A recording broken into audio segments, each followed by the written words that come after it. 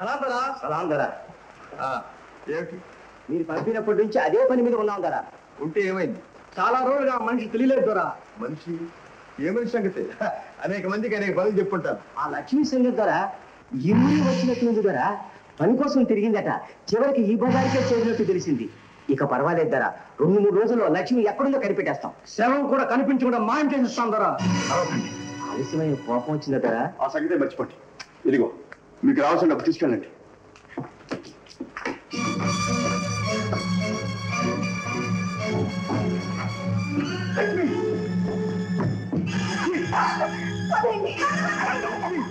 మీ మనసు మారిందేమో అనుకున్నారు. నేను బ్రతుకున్నాడు మీ ఆనందాన్ని కట్టయితే నేను ఎందుకు బ్రతకాలి? నన్ను వదలండి, నన్ను వదలండి. నన్ను చంపారన్న పాపం మీరెందుకు కొట్టి కట్టుకోవాలి? నేనే చేస్తాను.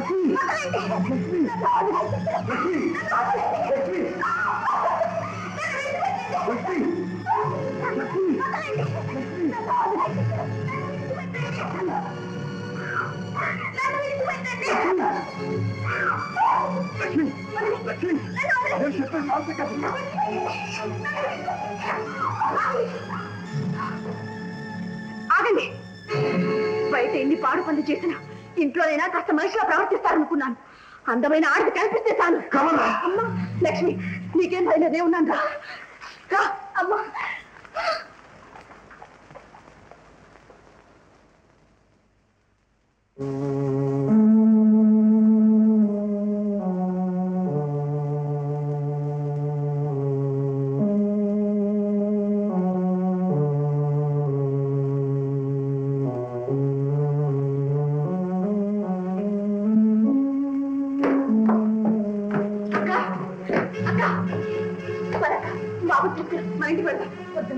నా మాట నువ్వు ఇల్లు విడిచి వెళ్ళొద్దు. ఇల్లా ఇక్కడ ఉండవలసింది పశువులు కానీ మనుషులు కాదు. నా మాట విను. ఇదంతా నా గురించేగా వచ్చింది. నేను వెళ్ళిపోతే సరిపోతుంది. నువ్వు వెళ్ళదక్క. నేను ఎక్కడుంటే నువ్వు అక్కడ ఉండాల్సింది. ఈ దిక్కులేని దాని మీద ఎందుకమ్మా ఇంతదయ్యా? నీకోసం కాదక్క, బాబు కోసం. బాబు వచ్చిన దగ్గర నుంచి కొన్ని గంటల సేపైనా నా బాధను మర్చిపోగలుగుతున్నాను.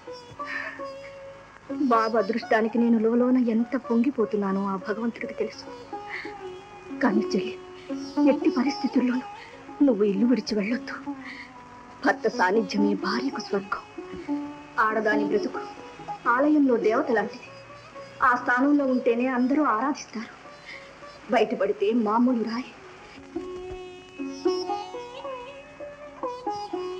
గ్రహించానమ్మా, నీ చూపుల్లో అర్థం గ్రహించాను. నువ్వు చేసిన పని ఏమిటని అడుగుతున్నావా? నాకై నేను నా భర్తకు దూరం కాలేదు.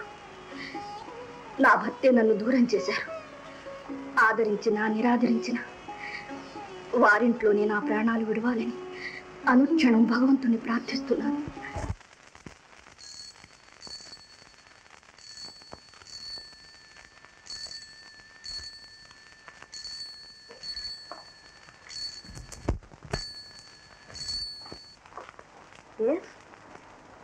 ఏం ధర్మన్నా? అలాగే ఇప్పుడే వస్తున్నా. ఏమిటమ్మా, ధర్మన్ ఎందుకు అర్జెంటుగా ఇంటికి రమ్మంటున్నాడు. వెళ్ళొచ్చేస్తారక్క.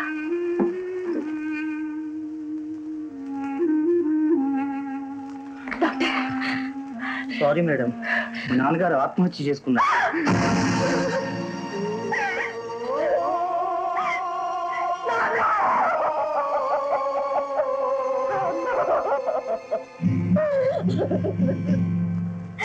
నీకోసం నేను చేసిన కృషంతా వృధా చేశావే నాన్న. ఇంత ఘోరం ఎందుకు చేశాను? అమ్మా ఊరుకోండమ్మా, అమ్మా ఊరుకోండమ్మా, ఊరుకోండమ్మా. ధర్మందా, అసలు ఏం జరిగింది? కనీసం నువ్వన్నా చెప్పు ధర్మందా, నువ్వన్నా చెప్పు. అమ్మా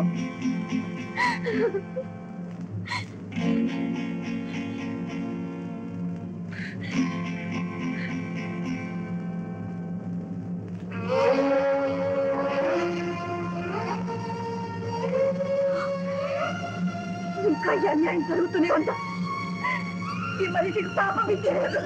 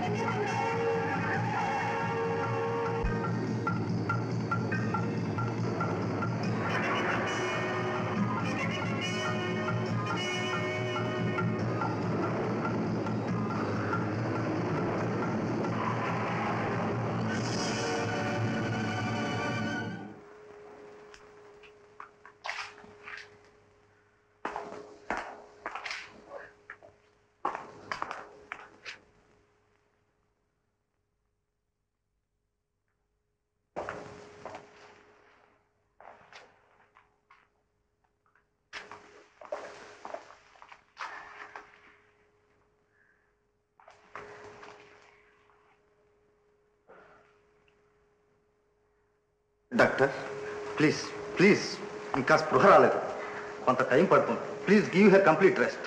దయచేసి అంతా బయటికి వెళ్ళండి. నర్స్, డాక్టర్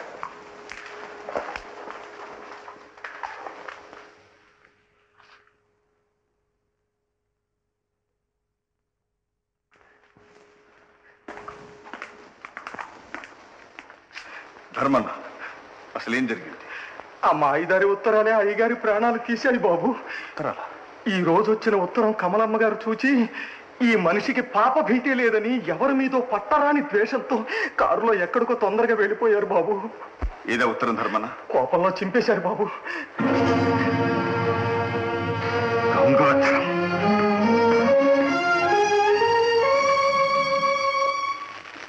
గంగాధర్, ఏం గురు ఈ టైంలో వచ్చా? ఇంకా ఉత్తరాలు రాయడం మానలేదన్నమాట.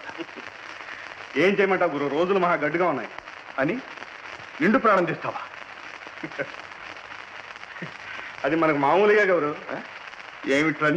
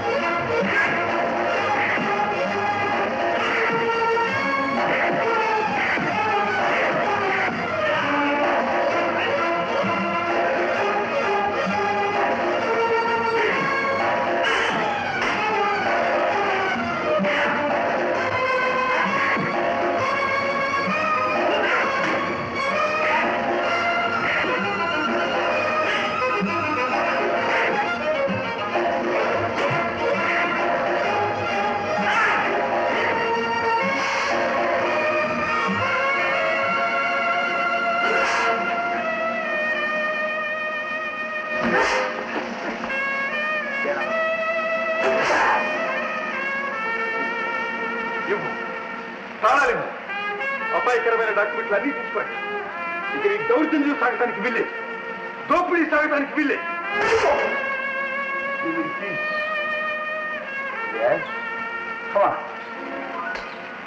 చేతికి చేతికి పో.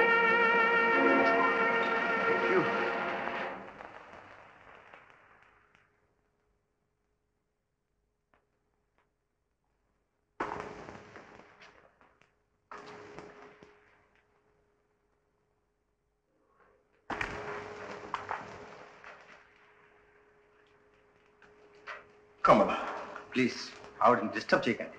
కమల,